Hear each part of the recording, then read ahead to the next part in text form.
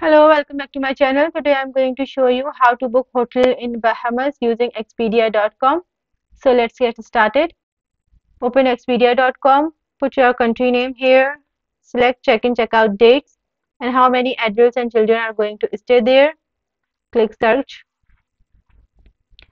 As you can see that there are different hotels within your information and with given rates and reviews. Select one of them. There is a name of the hotel, address of the hotel, available facilities, and available rooms, and also reviews at the bottom. Now select your desirable room,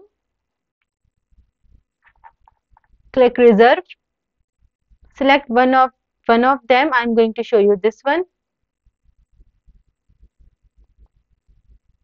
There is a form you have to fill up with your personal information and with debit credit card information, and then click on complete booking button. After further few steps, you are successfully booked hotel in Bahamas.